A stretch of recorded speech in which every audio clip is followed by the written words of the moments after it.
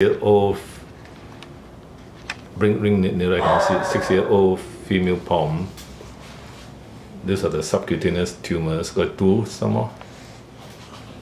The turn over this side, before you mark, turn over this side, 9. I cannot see. Okay, this 1, 3. This 4.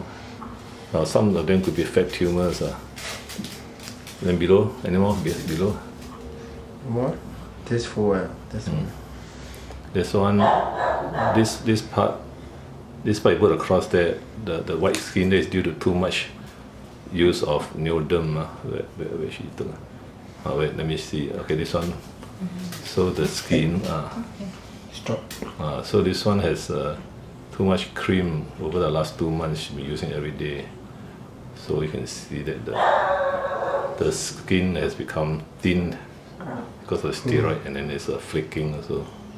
Then below you can see there's another. Turn towards me. No? Turn towards the camera.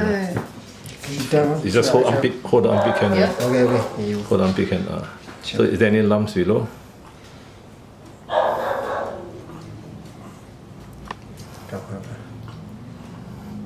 So this part looks like a ringworm. Come back again.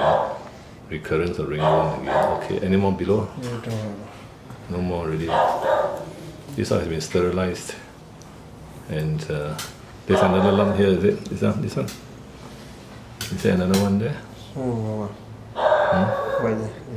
It's not. It's not, huh? This part is the ringworm which was not seen earlier on due to the owner didn't want the hair to be cut. There's another one there. And this dog is only 6 years old. Maybe you have to reduce the weight also. Other than that,